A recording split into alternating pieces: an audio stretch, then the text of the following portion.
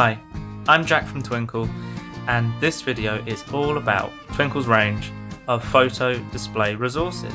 I'll be looking at the wide range of topics and curriculum areas these photo packs cover, some fun ideas on how to use them in different ways, and your printing options to get these photos looking just the way you need them. These display photos cover every area in the curriculum, from English to maths to science. An incredible range of topic areas are also covered, from the seaside to space, and even some seasonal events like Christmas. There are also lots of photo display packs differentiated for children with varying abilities, like these dual language photos for EAL learners. Covering such a wide range, you can be sure that there is a photo display pack for you and your need, and that these will look excellent on any display or as a visual aid to support your child's learning.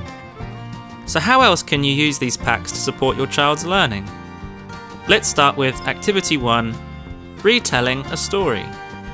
This Goldilocks and the Three Bears pack contains photos that hint to the next part of the story. Can your child place these events in order?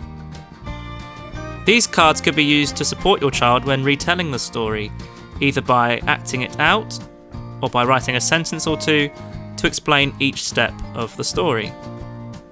There are also a number of life cycle cards. Can your child put those events in order? Activity 2 is Timelines.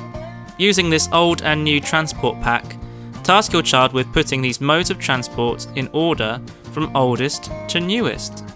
Help your child to research after to see if they were right. This activity could be done with other packs, including Toys of the Past.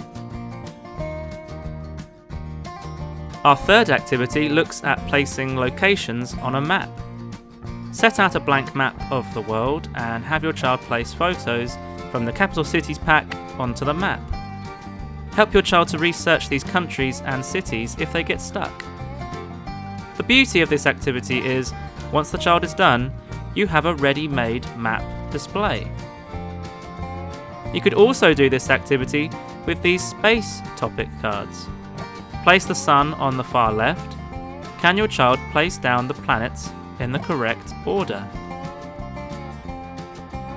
In our fourth activity, you could also use these photos as a visual starter to a topic.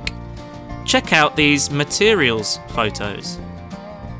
Have a discussion with your child or with a group of children. What do these materials feel like? Are they hot or cold to the touch? Are any of these materials stronger than others?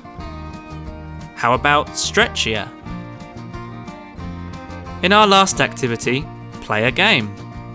Print off a pack in a smaller size, more on that in just a moment, and play a range of games whilst introducing a topic visually or verbally. A nice easy way to ease into learning. It could be as simple as a memory game, where you must match up cards, or even a treasure hunt with clues. To finish, let's take a quick look at your printing options. Download the resource you need, click print, and then immediately take care to notice which pages you're printing. Some Twinkl resources ask you not to print page 1. From there, check out how many copies you need, and if you're printing in colour or black and white. You might also want to adjust the size for different activities. For instance, playing a game, you might want smaller photos, and you can do that right here too. Thank you for watching. If these ideas helped, make sure to give this video a like and to subscribe to the Twinkl Key Stage 2 channel.